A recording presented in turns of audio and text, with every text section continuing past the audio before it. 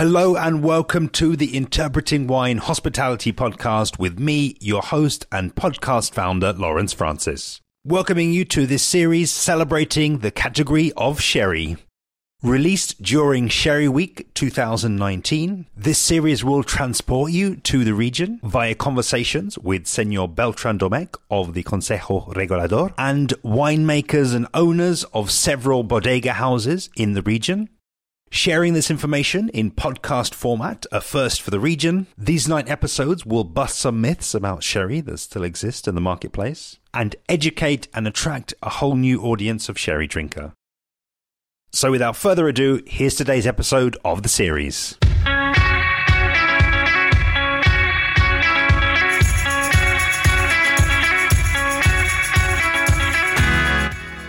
Today's episode of the Sherry Week special features a guided tour of Bodegas Tradición.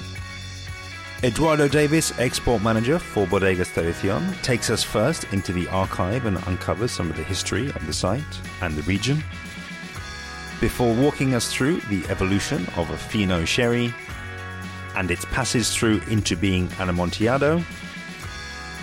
This is an excellent episode if you ever wondered exactly how a sherry is aged, how it's fortified, and indeed how it's marketed overseas. Enjoy. Tradición is the 11th generation related to sherry in the Rivero family. First, there were 8 generations as J.M. Rivero CZ. Okay, the CZ coming from the very origin of the family as Cabeza de Aranda y Zarco. Okay, I will explain that later if you want. That first project was lost after 8 generations. When part of the shareholders sold to a big olive oil group in 78, and then in 90-something, or 83 actually, they bankrupt the company. The family, this branch of the family, stayed at the bodega, tried to keep up with everything that this big group did, but they couldn't avoid bankruptcy. So the generation that was going to take over that one is actually the one that founded Bodegas Tradición 20 years ago. So Mr. Joaquín Rivero wanted to start again, you know, and it was a promise to his father that he would start a bodega for the generations to come. So they had to start with a different name, with Tradición, because the brands were owned by some bank or whatever. And yeah, the only thing they could trace and buy back was the most important thing, which is the history. This is the biggest and oldest archive related to sherry that exists.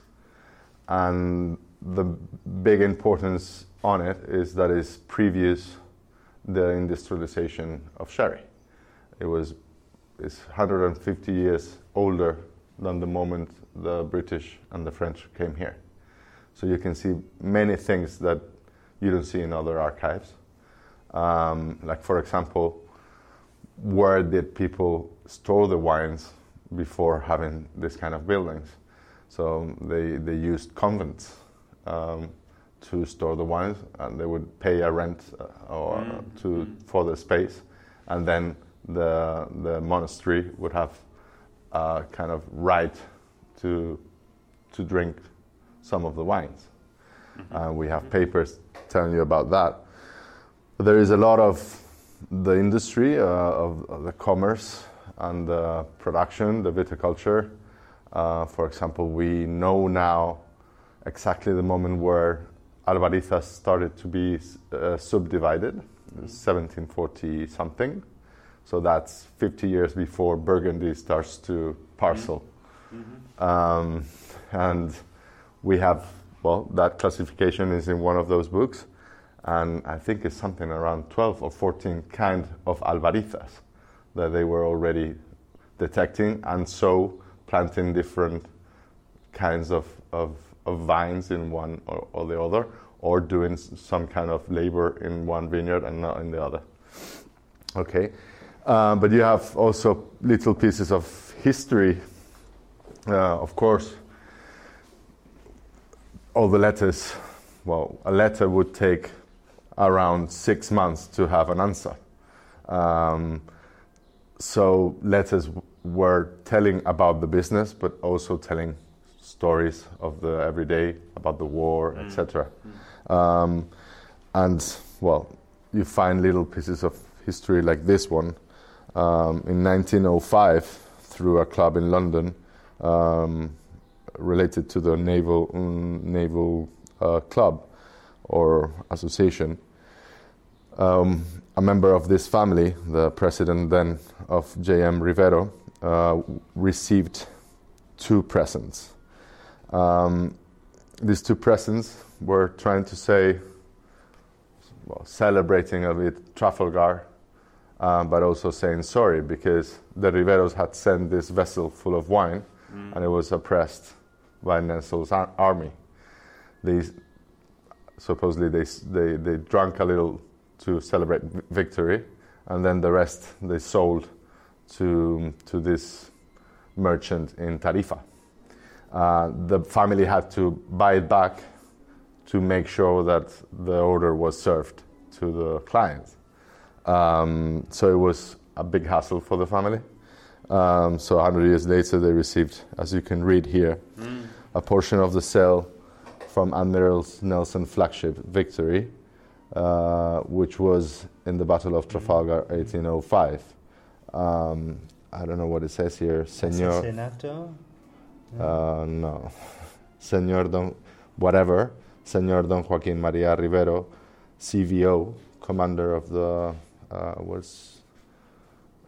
CVO or CRO, is a commander for some kind of title. On his visit to Mr. whatever Taylor at the Sandust Club, 9 Wood Street, London. That is one piece of history. Then when we think about, for example, well, this is from the representative of the Duke of Gloucester, the Duke of Gloucester, asking for wine from J.M. Rivero in 1771. So it was, Rivero was, how do you say, purveyor or supplier to the crown, not only the British one, but Portuguese, Spanish, Danish, And then I don't know. We tend to think about China being a new market for wine, but there you have the proof, or one of the proofs that the family was sending wines to China already in 1767. Wow. You may read around here.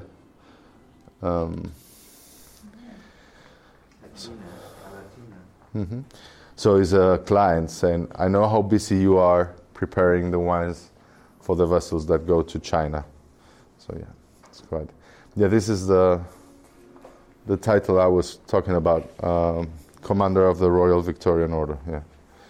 So they were they had relations with Britain for, I don't know, 300 years or so, being suppliers of the crown and having not only the wine business but many other businesses with London.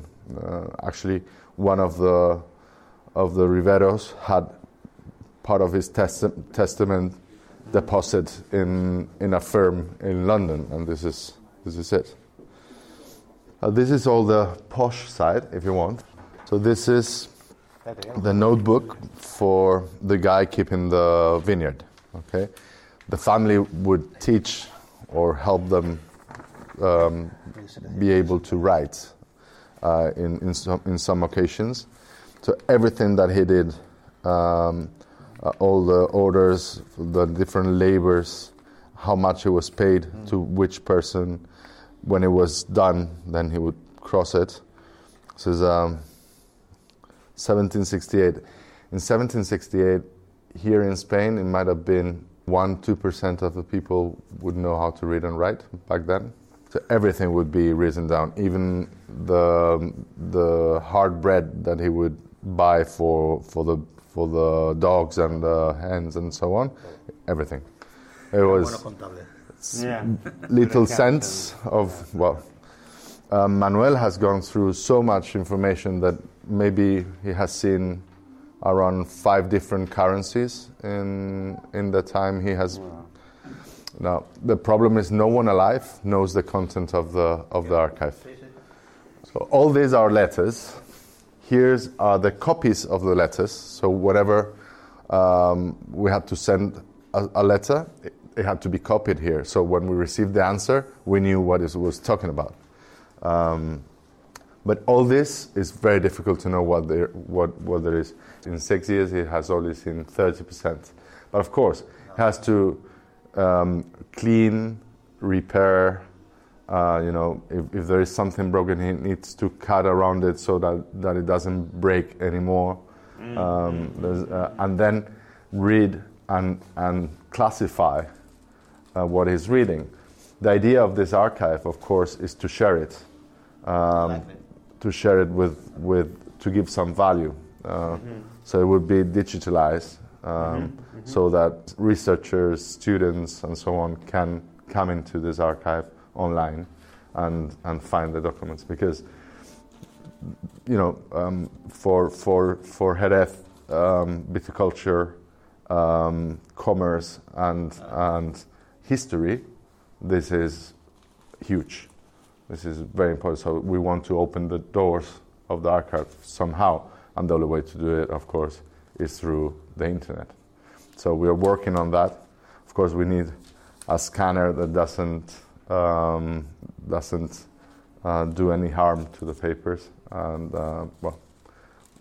people also. We need students to come. We're working with the university to start a collaboration. So hopefully soon we'll see people here working hard. Yeah, on top of Manuel, of course.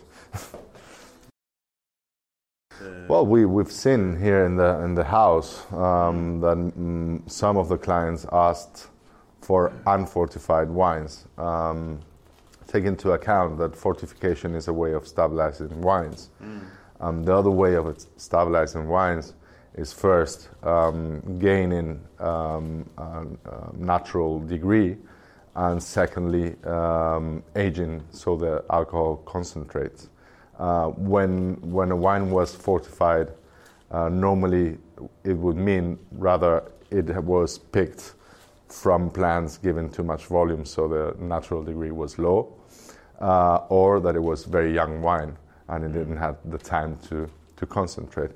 And this is something that we are seeing, and we are changing in the ways we treat our soleras, because we age wines 25, 30, 40 years. We don't need to fortify so much.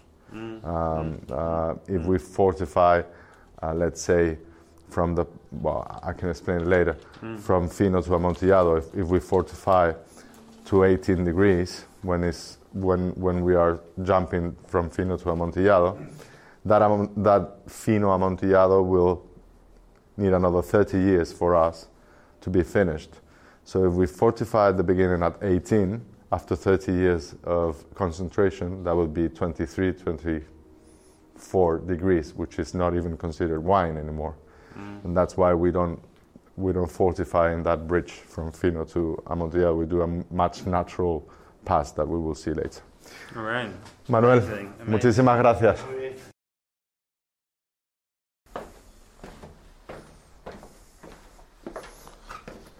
So now that you know how important history is for the family, I think the most valuable side of this archive is, well, the effort that a family puts in preserving its history, because most of times this kind of archives would be lost in time. But the Rivero family kept on teaching the next generation to know how important that is, to preserve what they receive, and to work every day to produce more history, and that is what for me personally means most. They could have bought cheap paper and cheap ink, but they didn't. They invested in very good quality paper and very good ink, so that lasted forever. And now we are that generation that also keeping very important those documents that are more important for the next generations to understand what we did during our time.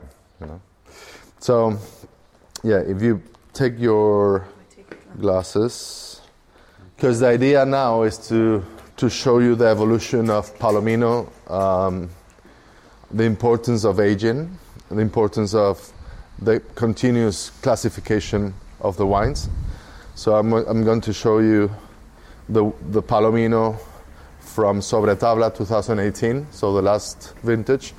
Almost no aging. It's been only 3 weeks in the cask. Here. To an Amontillado of 42 years, if that's okay. So, as we said, this is the third annex to Bodegas Tradición. 20 years ago, we started with Cordobeses number 3, which is 17th century bodega. We started to fill up with old wines. So basically, we started the other way around. First set up the Solera, the first Criadera, the second Criadera, and then little by little in these 20 years, we've been getting closer to the vineyard. The idea is, of course, to have a vineyard one day and have an integrated production. Okay, but in that aim of controlling the whole process, we needed more space. So first Cordobeses number 3 and the annex Cordobeses number 5 some years later. And then 6 years back, Rincón Malillo, which is the name of this bodega, only for very old, very young wines, olorosos and finos. Okay. I do have a question there. I mean, how do you, the process that you've said there, in essentially in relatively technical terms. I mean, how do you explain that to somebody that maybe is not an expert in sherry and is just interested in wine? So what Mr. Joaquin Rivero did 20 years ago is find the place to set up the bodega, empty. Okay, a bodega with no wine in it, with no casks in it, and he surrounded himself with experts to select wines and casks from different growers. Bodegas, almacenistas, who are people that age the wines and sell them bulk, and even some private bodegas. And those wines were all put together to find their own style or our own style. What Mr. Joaquin wanted was to show what used to be the family reserve in every bodega, so locked behind a gate and only shown to very, very important people and things like that. That he wanted to show to the public, because he believed that what made Jerez famous were the very long-aged wines, and famous like 17th and 18th century, not like popular like the 60s and 70s of the 20th. So that's how he did it, very little by little, and making sure that every wine that came in was perfect for what he was looking for. All that power, all that complexity, all that concentration of time with a very clean, fresh mode, so that when you drink it, it doesn't tire you, and you're asking for more. That's the idea. Jerez, vino de Jerez, as we conceive it here in Jerez, that kind of wine that you only buy if you are giving it to someone as a present, or if you have it at home, you only drink it during the weekend, just a small glass. That's the idea. Okay, and of course today, for high-end gastronomy, for independent merchants, that's our clientele. Okay. Good. No, muy bien.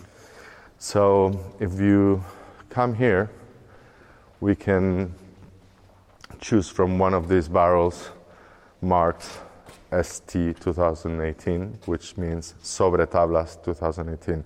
Sobretablas means on top of the board. So this wine came to an empty barrel. Okay, this is the selection we do for potential finos. It comes from very fresh vineyards, very westerly oriented, with normally higher in the hill, let's say 40, 50 meters, so that the root needs to be very long to go to the water reserve, and it so is given loads of different components to the wine, more, if you want, complexity. I don't like the word, but more structure, if you want, more character at the end of the day. So what we did is fermented as a white wine with natural yeast, okay, respecting that. And then when it's around 12 degrees of alcohol, fortified up to 15.3, okay, between 15 and 15.50, so that we can have a very healthy Flor, okay? The Flor is this layer that you can see here. It's a layer of the same yeast that fermented the wine. Okay. The smell. It's now producing a lot of acetaldehyde, which reminds us of a Granny Smith when you put it in the oven, when it starts to heat up, that first sensation. A little bit like green almonds also. And something else that makes your nose a bit itchy. You know? Actually, though, I mean, one thing that hearing you speak there and hearing Actually, I'm going to use that other cask. The different, attention to detail, really. Something no one has really spoken about has been what alcohol they use to do the fortification. Oh, of course. What is going on there? We give that as known. It needs to be a wine spirit. Okay, it is actually from the most neutral grape you can find, which is vineyards of Ayren, planted exclusively for distillation. Okay. And Ayren planted in Jerez? No.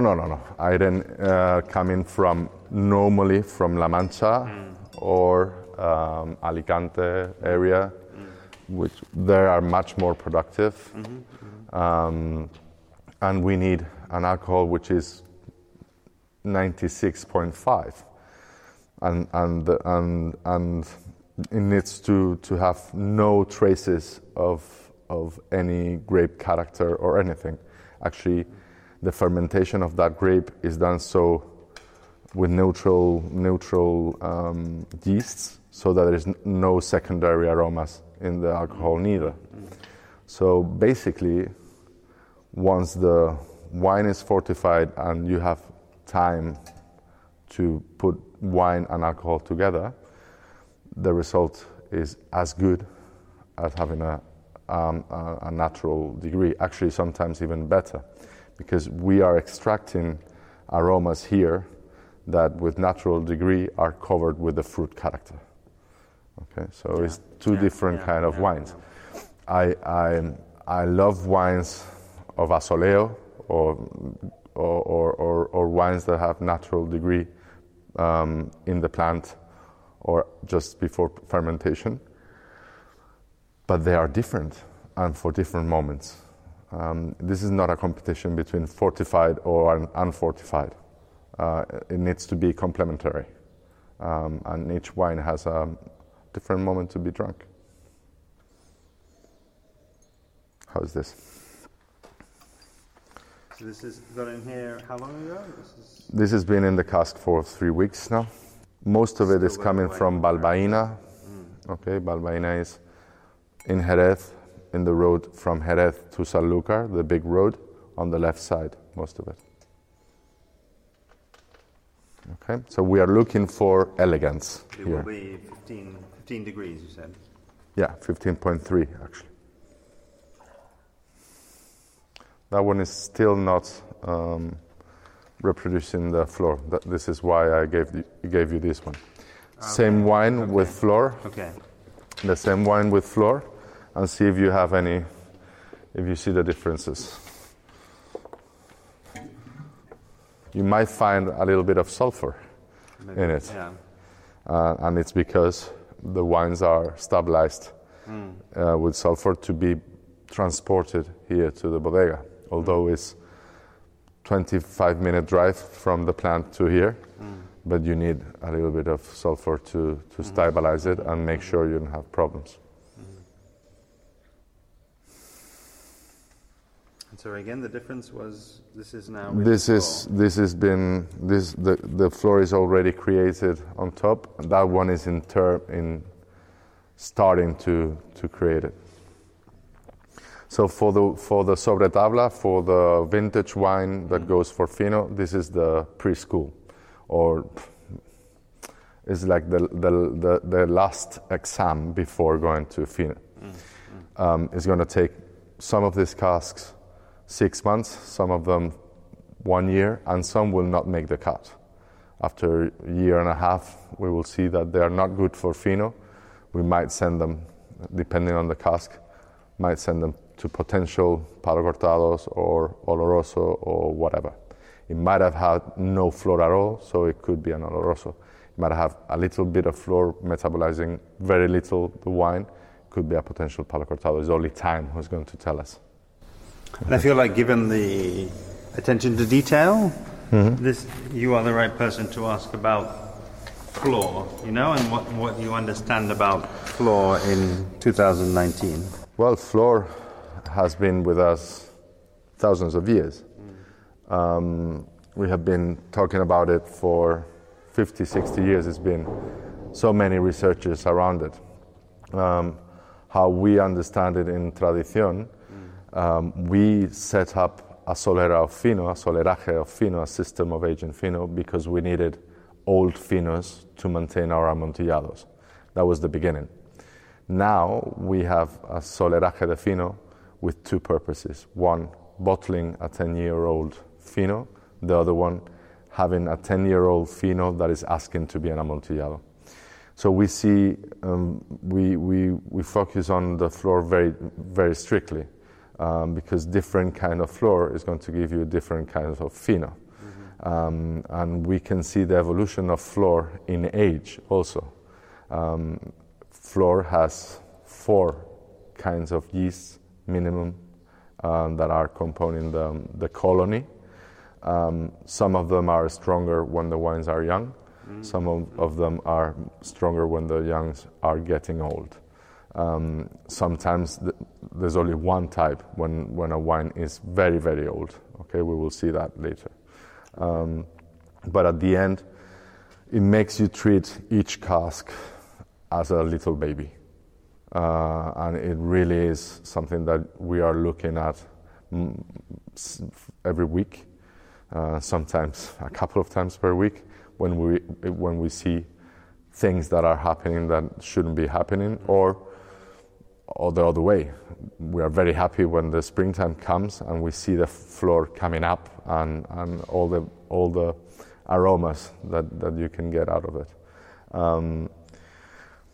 Yeah, it's good. It was even back in time. It was even used for belly problems for the kids when they were not hungry, and they would given a piece of bread with some sweet wine and a little bit of Flor on top. Of course, kids around bodegas. But there was also a time where kids would ask for tartaric to eat because there was nothing to eat, and the tartaric was given salt, minerals, and some sugars also. So Jerez has a lot of history around the sub-produce of. Yeah. Now there are restaurants asking us to give them Flor to be able to cook with Flor, but we're too small to do that. You know? I mean, and you know, to kind of continue the theme, I mean, have you looked or are you in contact? Is it interesting, like other regions of the wine world where they use Flor? Yeah, of course there are. Jura and Hungary are two. There is quite a an exchange of informations, particularly in universities. I cannot tell you much about it because I'm not a winemaker myself, but I know from our winemaker that he has received visits of French only wanting to see the Flor and to take and analyze the Flor, etc. Mm-hmm.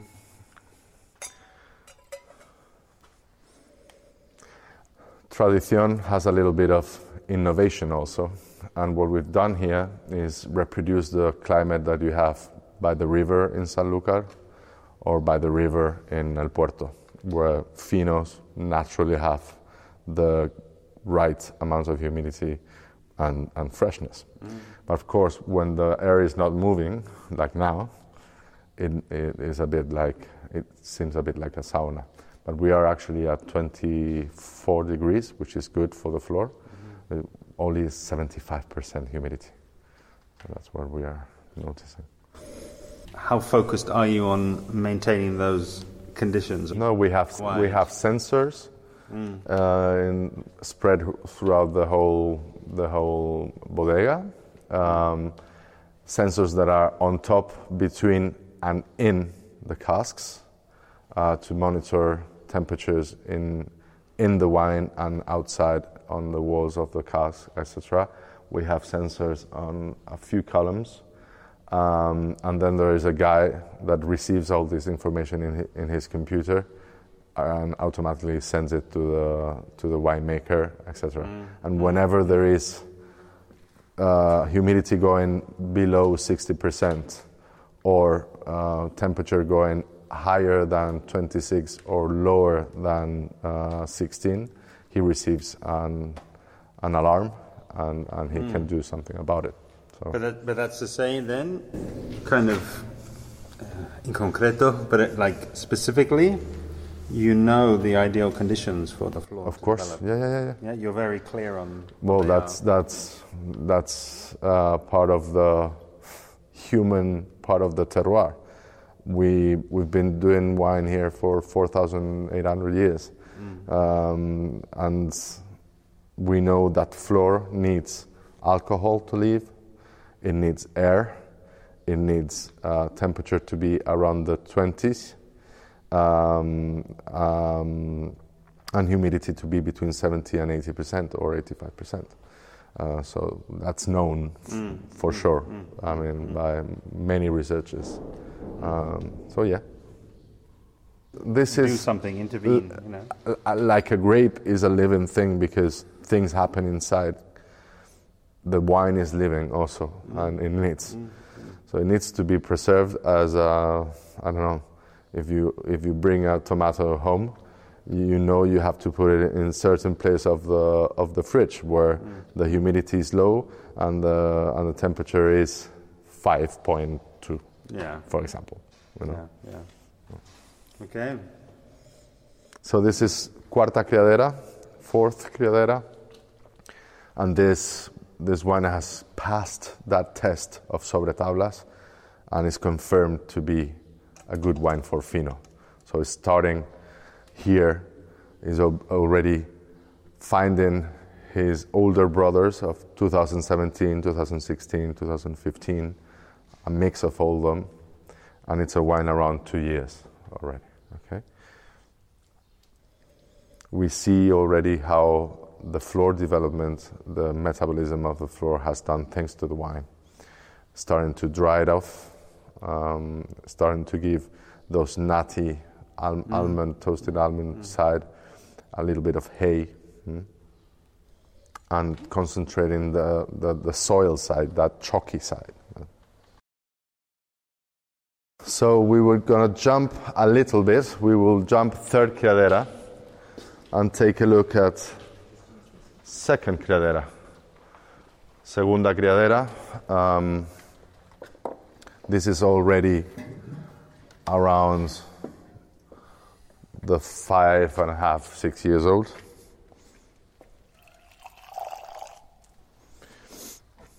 The colour already. It's very important to know that we don't do any treatment to the wine, okay? Since we receive it, there's no treatment at all. For us, the way to stabilize wine is through time. We believe that nature makes that role.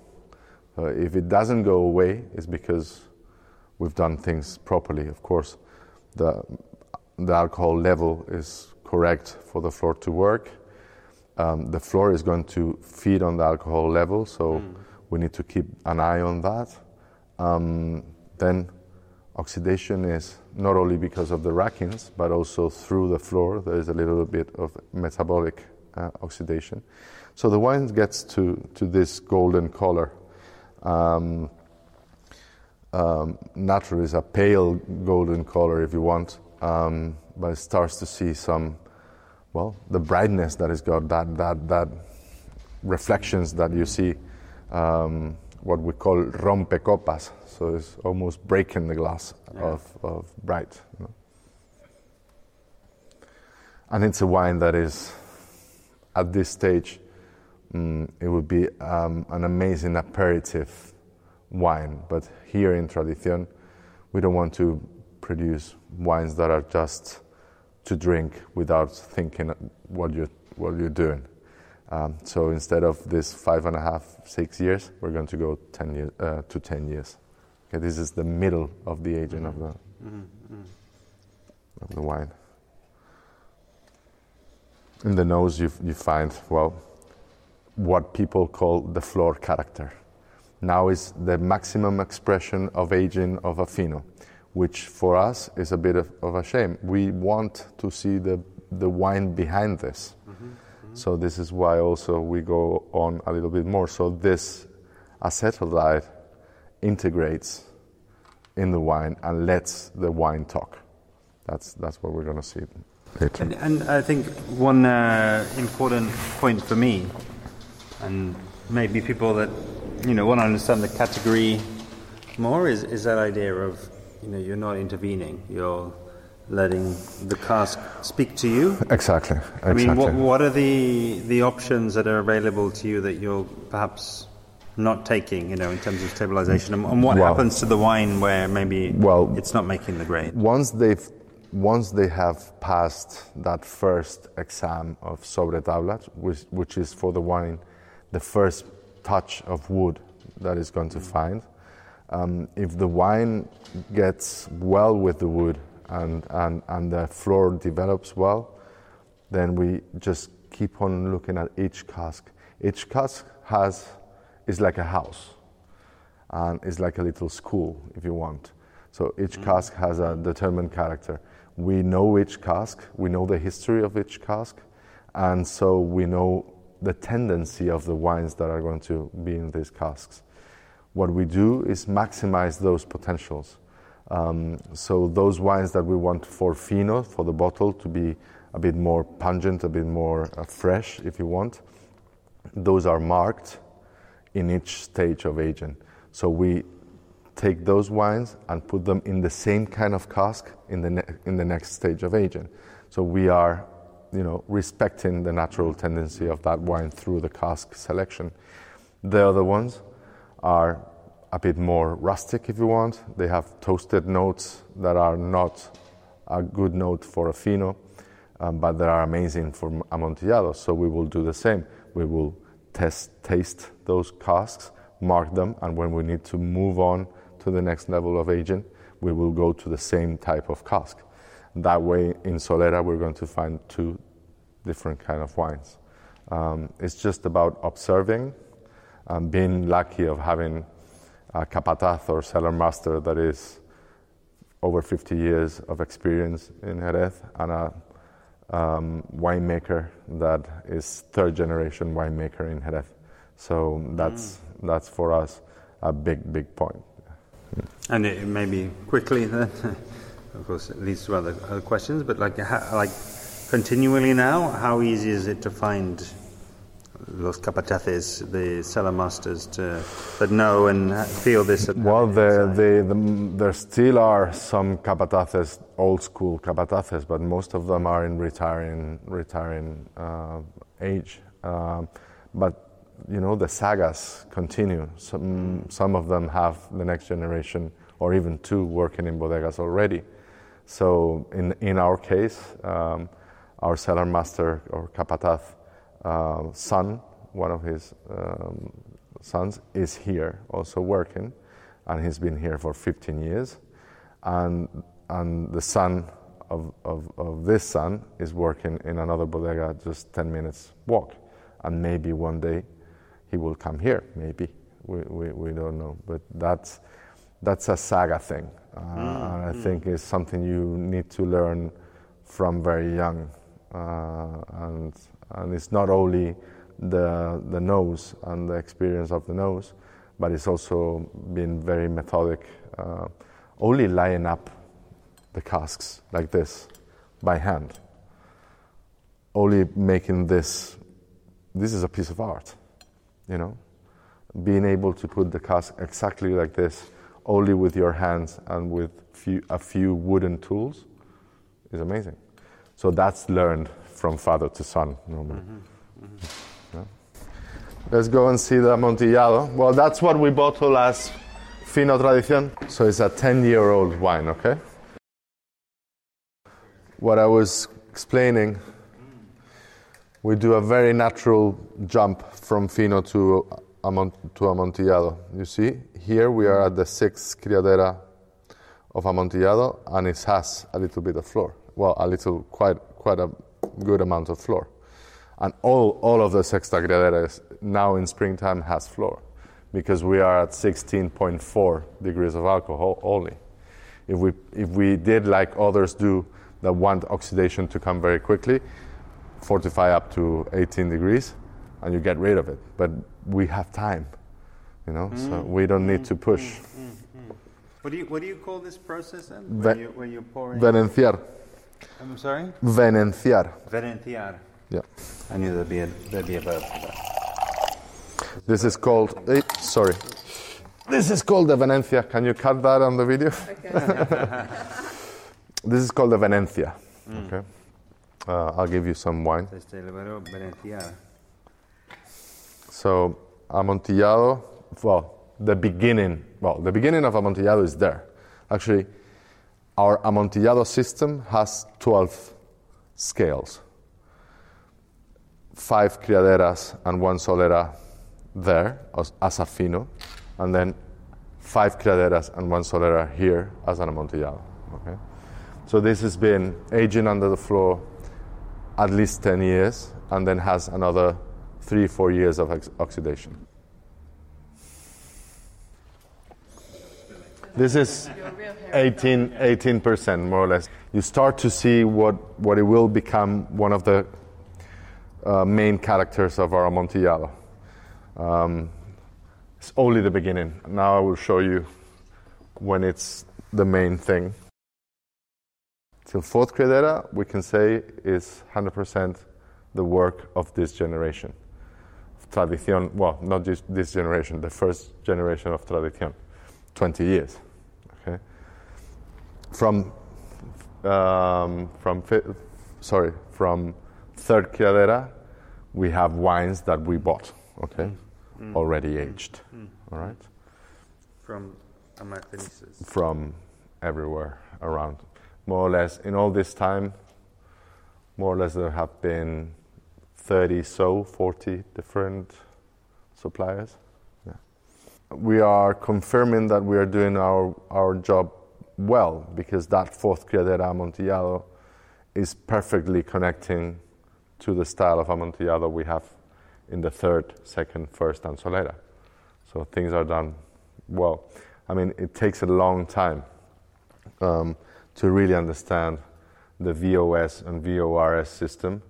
If we want to keep, as in our case, a 42-year-old Amontillado, if we want to bottle 1 year, 1,000 liters, we need to have 42,000 liters of that same wine. Because plus you can only take out 1%. that allocation. So, and the proportional young wines to keep it. As I mentioned, for this Amontillado, we have 6 criaderas here. The soleras also have 7 scales, plus another 6 scales. That's 13 scales to make one wine. It's a lot of wine. It's a lot of time. And a lot of time, yeah. And in your travels and research, I mean, have you come across anything like that in the world of wine? You know, where it takes so long to be self-sustaining, where it takes so long to be in control of your supply? I haven't really. I have seen private sellers that have a little bit of that, where the father would receive from the grandfather a certain collection of wines, some to drink, some to guard for the next generation, and teach the next generation to drink some, guard some for the next generation, and buy new ones also for the next generations. But then if you want certain, I would say certain non-vintage cognacs, if you want, but in much smaller scale, and they sell much more expensive than a wine from ours. So Amontillado Tradición VORS, this is what we bottle. We bottle only 4,500 bottles per year, and we have, in this soleraje, we have around 70,000 liters minimum. This is around a 2%. 4,000 bottles at half liter. No, 75.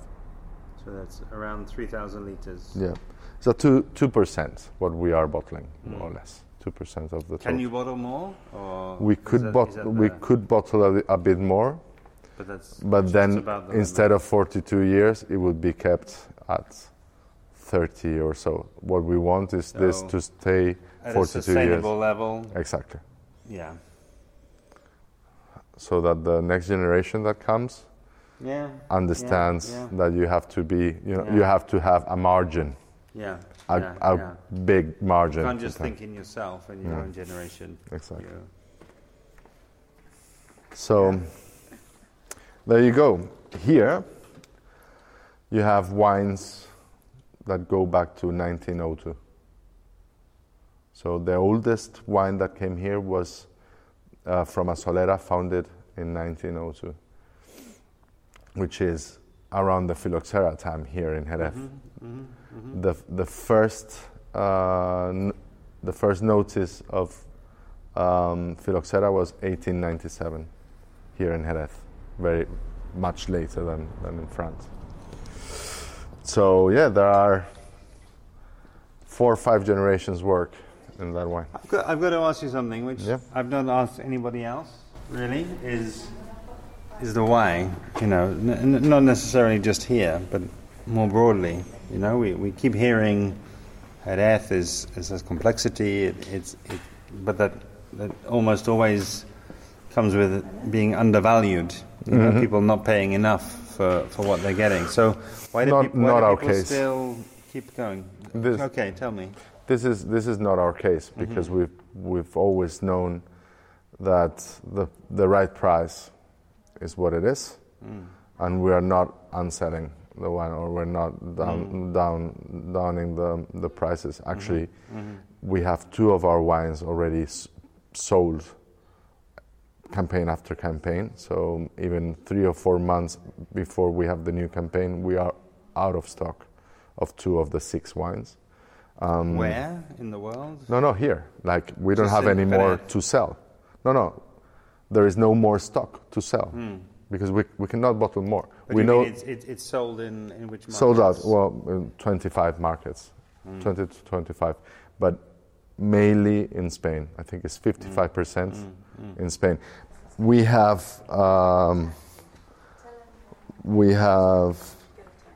done a lot of efforts in teaching, promoting, bringing people. I think it's over 500 sommeliers and cooks that have come to Bodegas Tradición. Yeah. So, yeah, it's just, you have to communicate if you have something different. And I can tell you, in Spain and out of Spain, when you show this kind of wines from Tradición, people say, wow, this is not the sherry that my granny used to drink. No. This is no sherry I've ever tasted, nothing like this. So, yeah, they need to be shown. And this is why we are 4 of us, out of 12 people, 4, traveling all the time to show the people the sherry. Thank you so much, Eduardo, for your masterclass in sherry aging. The information shared here, I'm sure, will help many people far and wide, and is the next best thing to visiting the bodega. Please see below for Bodegas Tradición website and main social media handles. And while you're at it, why not head to interpretingwine.com/sherry to subscribe and to catch up on any episodes that you've missed so far. Next time in the Sherry Week series, in episode 329, I speak to Eduardo Ojeda of Equipos Navajos. See you then.